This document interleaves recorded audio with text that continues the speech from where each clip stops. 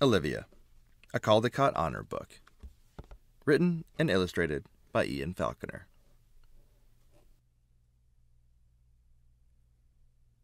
This is Olivia. She is good at lots of things. She is very good at wearing people out.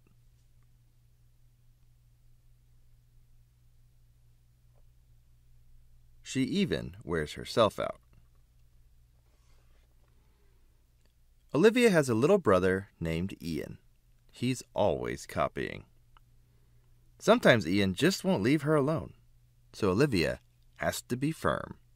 Arrgh! Olivia lives with her mother, her father, her brother, her dog, Perry, and Edwin the cat. In the morning, after she gets up and moves the cat, and brushes her teeth, and combs her ears, and moves the cat,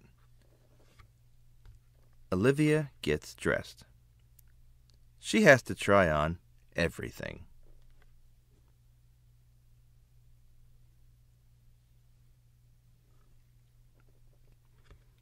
On sunny days, Olivia likes to go to the beach.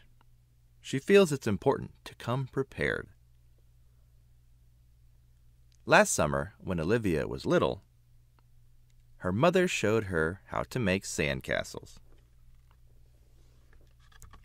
She got pretty good.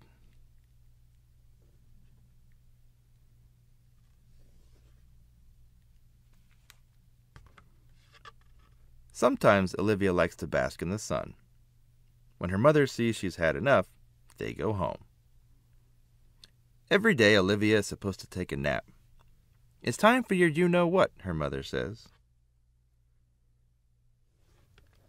Of course, Olivia's not at all sleepy.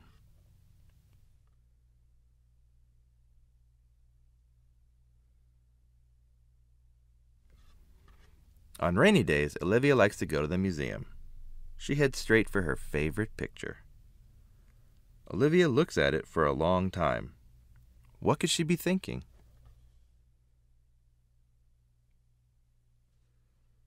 La la la la la la la la la la la la.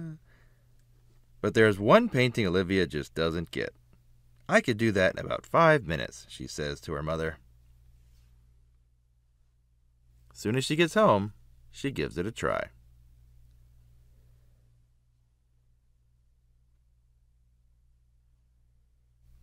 Time out.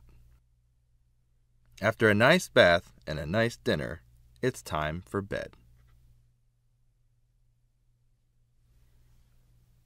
But of course, Olivia's not at all sleepy. Only 5 books tonight, Mommy, she says. No, Olivia, just 1. How about 4, 2, 3? Oh, all right, 3. But that's it.